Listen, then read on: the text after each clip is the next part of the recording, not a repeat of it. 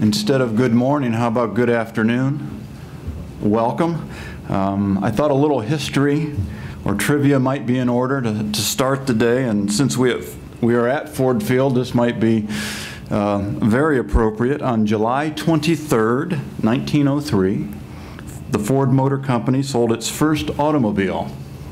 So we'll start the day with that. And on behalf of our member institutions in the conference, thank you for your attendance, and let me express how good it is to once again be talking about football. I'd like to welcome the new members of the media who are with us, as well as a group of social media members who were selected to come and participate in today's events, and I hope you have a memorable and productive afternoon. The conference welcomes 4 new head coaches this season: Dino Babers at Bowling Green, Chris Creighton at Eastern Michigan, Chuck Martin at Miami, and Mark Whipple at Massachusetts. I'd like to acknowledge the bowl representatives that are with us today. First, from our 5 primary bowl partners: Chris Pica from the Bahamas Bowl, Doug Mosley from the Boca Raton Bowl, Kevin McDonald from the famous Idaho Potato Bowl, Jerry Silverstein, the GoDaddy Bowl, and Johnny Williams from the Raycom Media Camellia Bowl.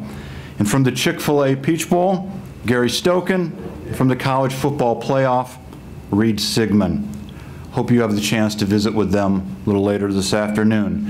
Where are the SIDs from our member institutions? Can you raise your hand when you're out there? They're in the back and around. And mainly, I wanted to say thank you for your efforts with today's events and what you do throughout the year. I appreciate what you do for the student athletes and for the coaches, for the institutions in the conference. Thank you on that. And if you missed it yesterday, the Mid-American Conference hosted its 4th annual Youth Football Clinic. We had over 400 Detroit area youth with us. We've grown that event from just over 100 kids the first year, and none of this would be possible without our partnership with Tom LaWand and Ford Field, the Detroit Police Athletic League, and the participation of our coaches, head coaches, our assistant coaches, and the student athletes. So thank you to all who are involved. And as I look back on the last year, there are a number of highlights that I would point to. Once again, we were in the hunt for a BCS bowl berth. The MAC had 3 teams with 10 or more wins, and only the SEC and Pac-12 had more.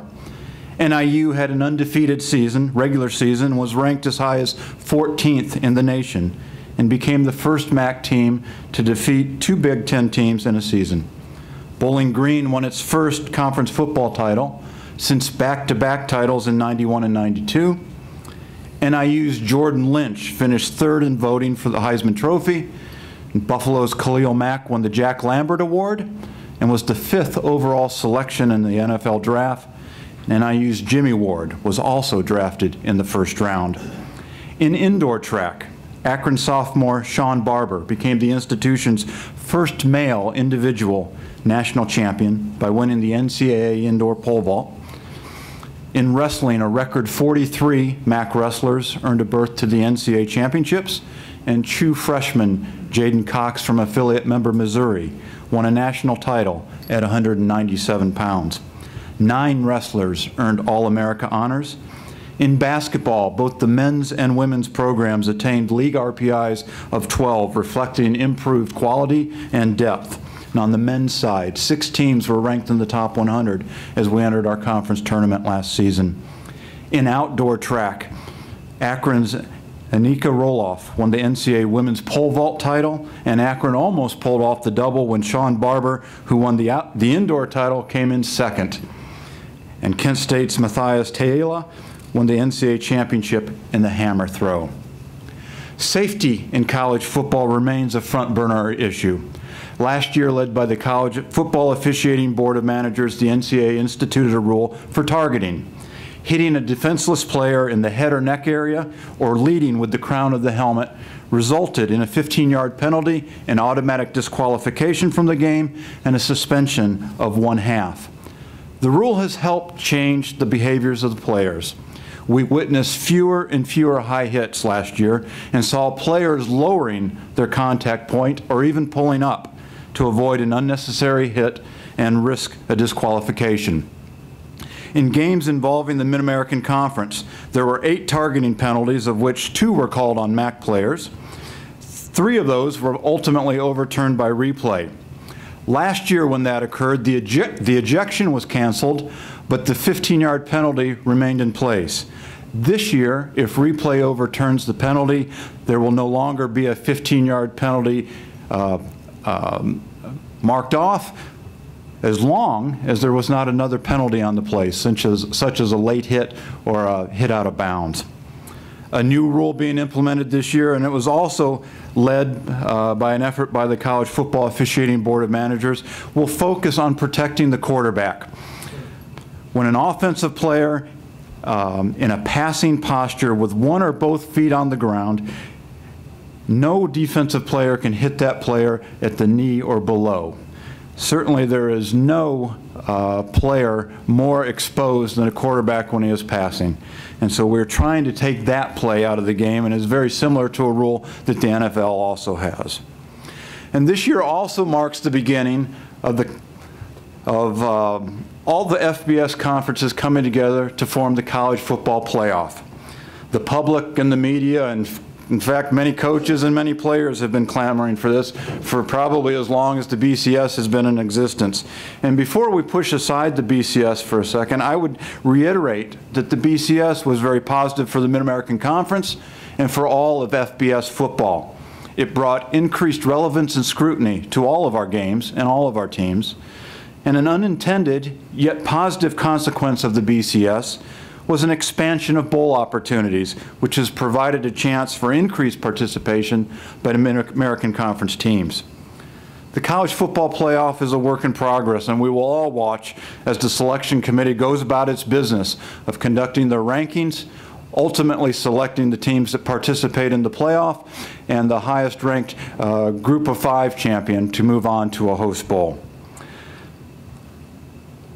We very much like the fact that the group of 5 has that, in essence, automatic bid to participate in either the Chick-fil-A Peach Bowl, the Cotton Bowl, or the Fiesta Bowl. It provides the most direct access that any of our conferences has ever had to a New Year's Day bowl game.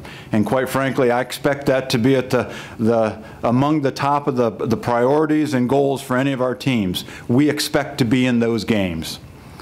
To have 5 primary bowls lined up for the next cycle represents very solid growth for the conference. The games are in unique and interesting locations, and all should provide great experiences for our student athletes and for our fans. Personally, I divide the season into 3 segments. There's a non-conference segment, there's a conference segment, and then there's a bowl segment. And for us to attain the goals we want to as a conference, we need to be successful in all 3 of those segments. I cannot agree more, could not agree more, with that great baseball philosopher Yogi Berra when he said, "The future ain't what it used to be." There continues to be change afoot in the world of intercollegiate athletics. The quotes of several leaders in higher education are right on the mark. The president at Harvard University said, quote, "Lofty gate receipts from college athletics have turned amateur contests into major commercial spectacles." The president at MIT said, quote, "If the movement, meaning college athletics, shall continue at the same rate, it will soon be fairly a question of whether the letters BA stand for Bachelor of Arts or Bachelor of Athletics." Interestingly, those quotes are not from today, but from the early 1900s. Because while change is in the air, perhaps the issues surrounding intercollegiate athletics, despite there being more revenue in the system and more media exposure and greater scrutiny from the public and the media, perhaps the issues really haven't changed at all since the early beginnings of intercollegiate athletics. A brief history lesson is in order. The NCAA was born out of the fear of governmental intervention into college sports, namely football. In the early 1900s, college football was in crisis due to the large number of deaths attributed to football. In 1905 alone, there were more than 18 deaths reported in college football. In December 1905, 68 schools attended a meeting in New York City, and from that was born the Intercollegiate Athletics Association, which in 1910 was renamed the National Collegiate Athletics Association. The NCAA was established out of the need to address and regulate the issues of that day, and quite frankly, still the issues today. namely the pressure to win, the commercialization of sport, and the need to have a governing body with regulations to ensure fairness and safety. It was during this period that the oversight of intercollegiate athletics moved from the students to the faculty. And now let's flash forward to the 1980s. And a poor economy had university presidents dealing with the dual pressures of severe budget constraints and the need to win.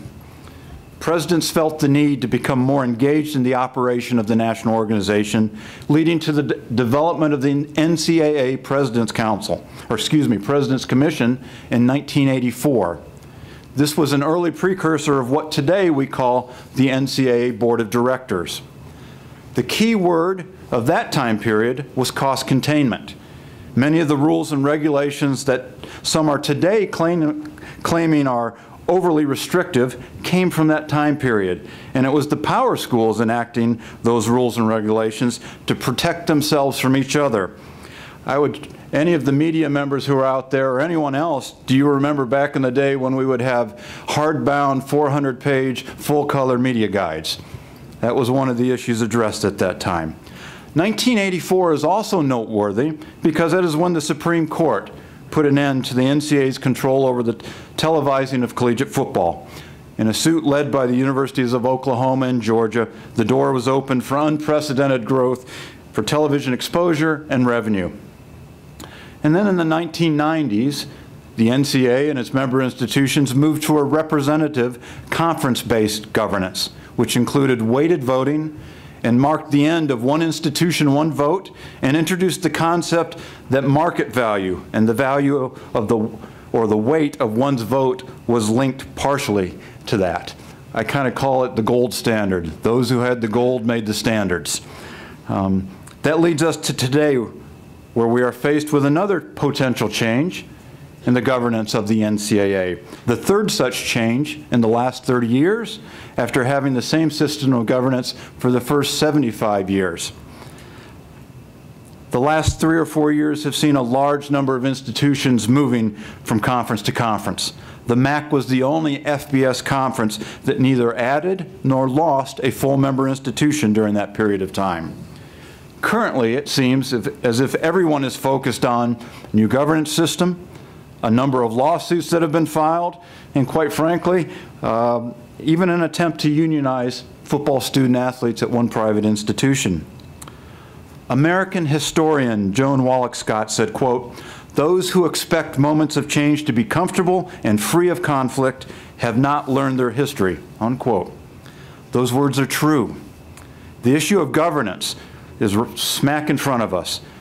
The report of the NCAA Division I Steering Committee was released last Friday, and it is the result of more than a year of dialogue among the Division I membership, especially among directors of athletics, faculty athletics representatives, presidents, and commissioners.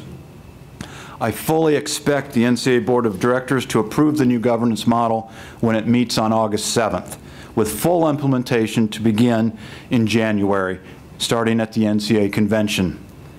Clearly, an area of legislative autonomy has been carved out for 5 conferences. This provides them with the ability to enact permissive legislation for all of Division I, focused primarily in the area of student-athlete well-being. We are headed toward the redefinition of a grant and aid so that it may include the full cost of attendance. And while I am supportive of this, we will not support paying student-athletes, which is inconsistent with the collegiate model. The football bowl subdivision, FBS, it remains intact, and in fact the 10 FBS conferences work collaboratively in moving forward on this new governance structure. And in the end, no one got everything they wanted. That's probably a positive thing. I would encourage the membership, especially the group with legislative autonomy, to focus on issues such as the number of hours student-athletes devote to their sports. I am not sure we have done a very good job of enforcing the existing 20-hour rule. We should examine whether it is healthy for in the summertime to have our student-athletes have a dead period where they get away from campus, whether it's to go take an internship or travel, go home, or just flat out get away from campus, get away from coaches, and do something else. And I would add one final thought to the issue of a new governance structure. In his final statement to the American public before he passed away, President Franklin Delano Roosevelt, and I'm going to truncate his words a little bit, said that, quote, "Great authority involves great responsibility. With the ability to enact specific legislative areas under the rubric of autonomy, the 5 higher resource conferences have a vast responsibility to preserve the collegiate model and do what is right for student athletes and what is right for higher education. We need to hold them to that." And finally, before I close, I would like to offer a few comments on the endeavor of intercollegiate athletics. From so many directions, people are challenging why we have higher education and sports linked. We in the United States and Canada are the only ones who combine those two. One of the great pleasures of my position is I get to visit with student athletes and their families on some occasion. And when I have had a chance to, in particular, visit with foreign student athletes who have experienced a different educational system and a different sports system, they almost always speak to how special it is to come to the United States, pursue an education and develop their abilities in their chosen field, while also pursuing their passion in sports. They comment on how they could not do that back home and how wonderful it is that they have the opportunity to combine those two. Perhaps we have it right. Intercollegiate athletics adds vibrancy and energy and fullness to our institutions. And this is not to say that there are not challenges. And that explains why there are so many checks and balances in the system. And when they are implemented, they help us to regulate those pressures. And when they are not, we often have challenges.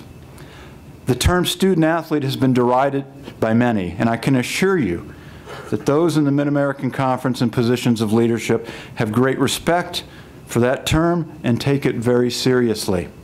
Pressure from the public, from the legal system, and perhaps even from the government are causing all involved to take a hard look at how we conduct our affairs.